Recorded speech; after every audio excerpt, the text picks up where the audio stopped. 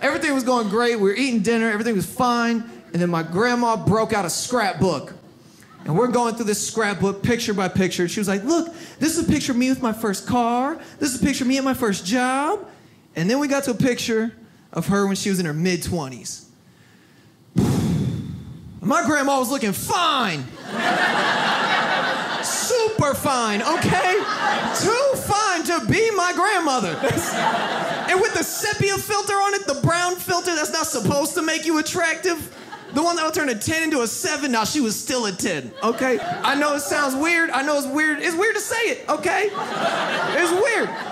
But do you understand that it's ruining me? I have to live with this knowledge for the rest of my life. It's ruining me. Because now, every time I try to talk to a girl, I'm like, yeah, you're cute, but you ain't Nana.